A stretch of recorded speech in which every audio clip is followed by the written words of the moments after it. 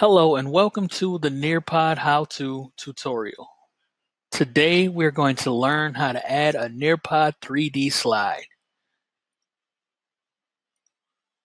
Now Nearpod 3D is a great tool for teachers who would like to provide students with a 3D view of a range of categories from something microscopic to something huge like a galaxy. And I'm going to show you how to do it.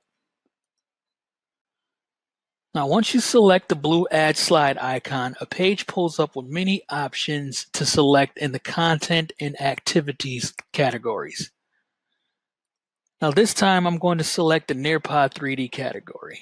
And this will open the Nearpod 3D page, which has categories on the left and 3D images on the right. Now, I'm going to select Amazing Places and Things because I have a feeling that this is where I'll be able to find a 3D image of the next planet I need from my solar system, Saturn. All right, I see Earth, there's the galaxy, there's Jupiter, Mars, Mercury, Moon, Neptune, Pluto. Where is there Saturn? And now, just before I select Done, I want to preview it so I can see what it looks like from a student's view.